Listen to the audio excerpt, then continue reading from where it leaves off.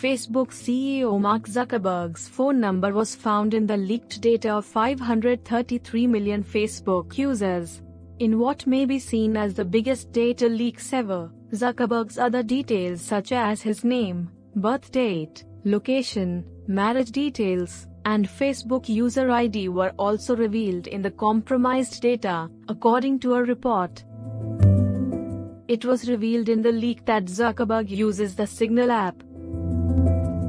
A security researcher revealed that Zuckerberg uses Signal by posting his leaked phone number, which confirmed the Facebook CEO uses Signal app. The news comes at a time when many users outraged with Facebook-owned WhatsApp's new privacy policy are moving to seemingly safer alternatives like Signal.